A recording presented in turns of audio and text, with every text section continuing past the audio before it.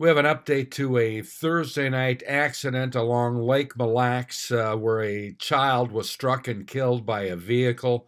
The Minnesota State Patrol says a GMC Acadia driven by 48-year-old Anne Marie Reynolds of Garrison, Minnesota, was traveling south along the lake on Highway 169 near Twilight Road. The child was on the highway in the path of the vehicle and was struck and was pronounced deceased at the crash scene.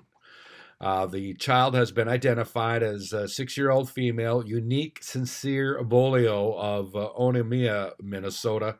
The patrol says the driver, Reynolds, alcohol was not a factor in the crash.